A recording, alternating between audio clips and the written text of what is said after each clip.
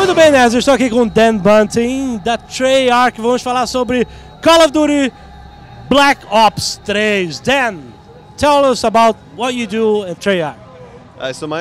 I'm Dan Bunting, and I am the multiplayer game director, and my job is basically, I oversee the entire project, provide direction, and make sure that all of the components of the game are coming together to, fully realize the vision of what we're trying to do, and make sure that, that's carried through art, animation, sound, all the engineering technology that we develop, the design, everything, just making sure it all comes together into a holistic experience that really expresses the goals of what we're trying to do with the game. All right, so you told me before that this was a 3-year project. Yes. So when you sit down on the very first meeting about the project, what do you discuss first? Oh, that's a good question. It's been a long time. Generally we start talking about, one of the first things that we try to decide is what time frame do we want to, kind of time frame do we want to be in, because that really defines the technology that you're going to use and build into the game. So, your gameplay mechanics are all kind of built around whatever that technology of that time period is. So with Black Ops 3, we knew we were going to do Black Ops 3. That was something that we had settled on in the beginning, and we definitely knew that we wanted to go further into the future than we had been on Black Ops 2. And the reason for that is just that it gives us so much freedom to bring more innovation to the table for new gameplay mechanics and all kinds of different kind of gadgets and just fiction and visuals of the world. And so we wanted to have that, to be able to explore that creativity and bring something new for our fans. And that's always important, that we're pushing ourselves to innovate more.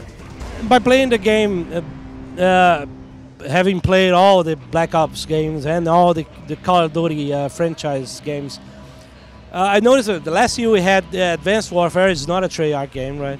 But they brought us into the future, and you were also bringing your part of the franchise into the future. So, had you had any conversation or dialogue with the other team about not doing the same things, about exploring different technologies? Yeah, we definitely met early on to understand exactly what it was that they were doing.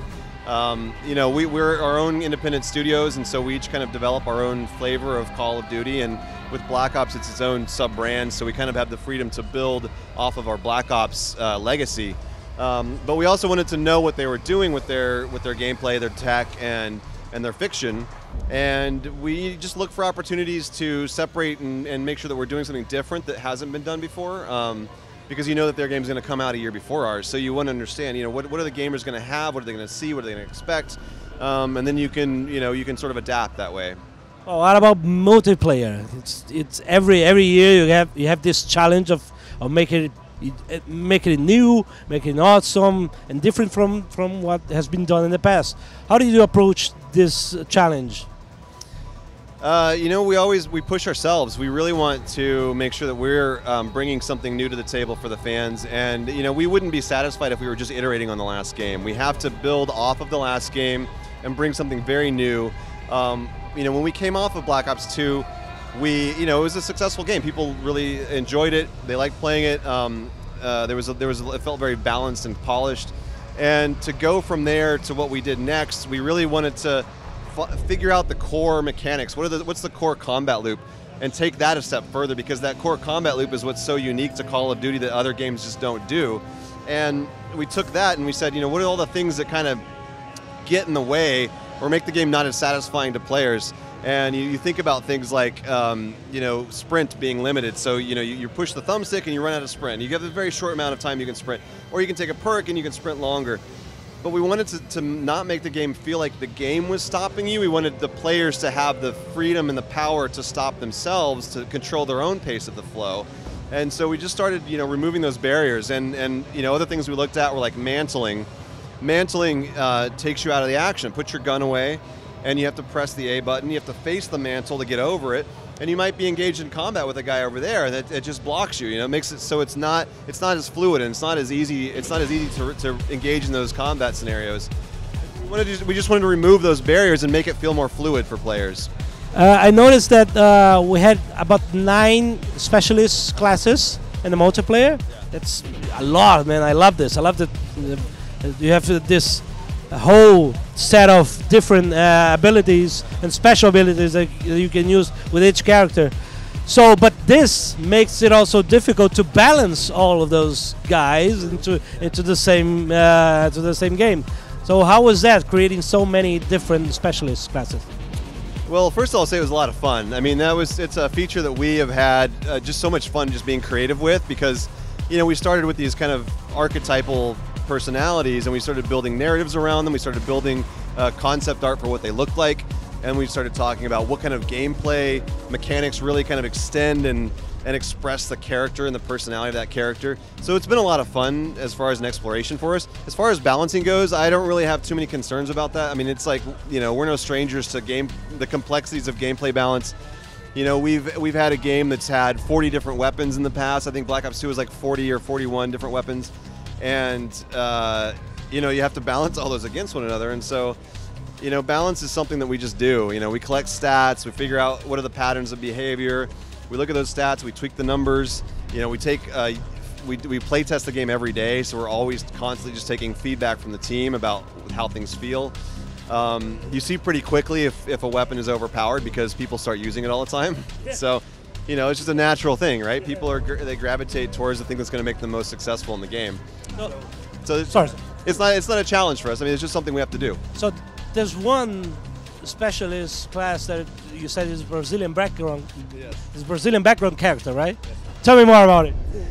So the Outrider is a specialist that her background, her name is Alessandra Castillo. She comes from a Brazilian background. You know, we, as part of our world fiction, we pulled a lot of little bits and pieces of our world fiction that we had developed in the first year through our narrative process. And we just like looked at, you know, what does the world look like in our time in the future?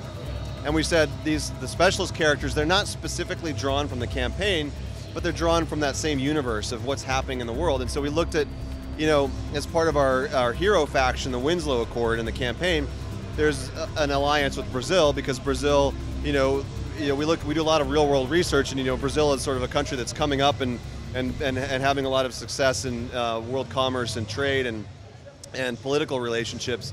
And so we just, you know, it was a great place to draw a character out of, and she's a pretty cool character. I think she, you know, her fiction is that she was raised in the favela, kind of watched from the rooftops all the gang turf wars unfold below on the ground, and that sort of gave her this ability of observation. And so she's like a hunter. She's a specialist in observation, and she has that bow and arrow that, you know, she pulls back, and so she's kind of like a ranged attack sort of character, and I think you know, she's a lot of fun. She's actually my personal favorite. Really? Yeah, because when you play with the specialists and their weapons and abilities, it actually it changes your play style when you get those, when you get them. And when you use her ability of Vision Pulse, you feel like you're hunting the enemy down at that point in time. And when you use the crossbow, or the bow and arrow, you're like, you know, you're looking for targets and you're hunting. You start to play like the character's persona, which I think is a really fun thing. Yeah, I guess this was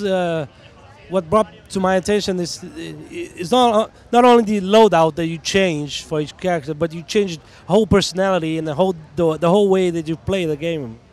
Yeah, so, you know, each character has their own fiction, their own backstory. They've all got their own voice. And each of their gameplay mechanics is custom designed for them and their personality, so that they extend that persona through gameplay. Okay, any last thoughts that you can share with us? What you know, for our audiences, what is their final expectation of what would they like about Black Ops 3? Well, we just hope that the fans really love it. You know, it's a Treyarch game. This is really, you know, if you liked Black Ops 2, I think you're going to really love Black Ops 3. I think you'll definitely see the Treyarch sort of lineage in this game. And while there's a lot of new features and mechanics and things that are different, I think there's a lot that's going to feel familiar to you as well. Nice. Thank you. Thank you, Dan. Once again. Take care. Thank you, guys.